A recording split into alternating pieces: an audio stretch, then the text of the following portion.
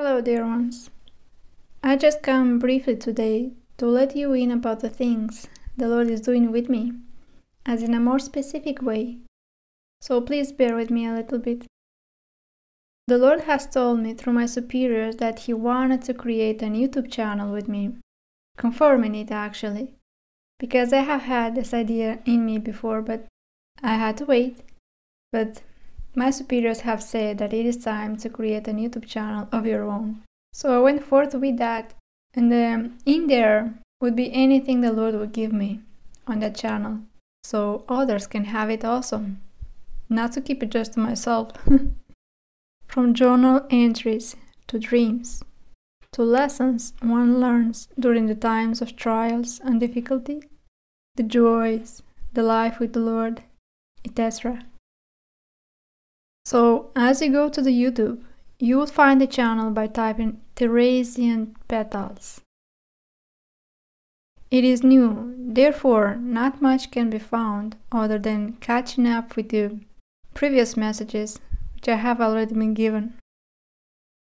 As a little explanation of the purpose of the channel, as it says in the About section, it is petals from the Lord Jesus' hands, being gently blown on earth, many petals, which kind of reminds me of Saint Therese, who said she would send a rain of roses from heaven down on earth.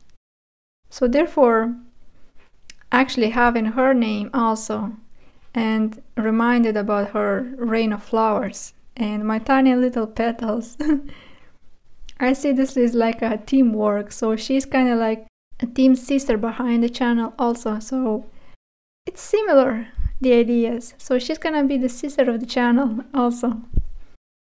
That is why you would be seeing some of her pictures on my website, which I am about to show you now.